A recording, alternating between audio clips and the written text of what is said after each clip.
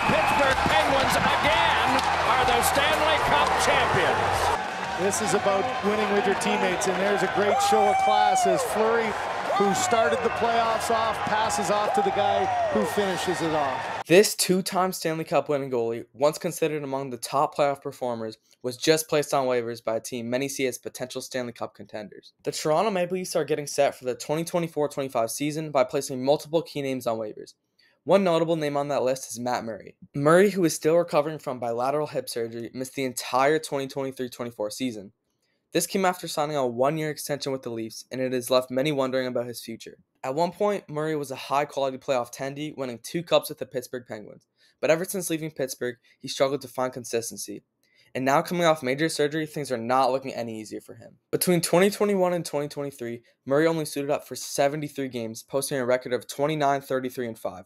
During that stretch, he averaged 900 save percentage and a 3.15 goals against average. These numbers are far from what fans expect from a starting goaltender, but when you look at his career overall, Murray's numbers are still pretty solid. He's 146, 86, and 24 with a 910 save percentage and a 2.79 goals against average, which is still very respectable. But here's the thing, he's now 30 years old, coming off a year without playing and recovering from a serious surgery. The big question is, will Murray ever get to suit up again in the NHL? Sure, he's still relatively young for a goalie, and if the surgery goes well, there's a chance he could make a comeback. But with limited opportunities and a lot of competition, it's tough to say for certain.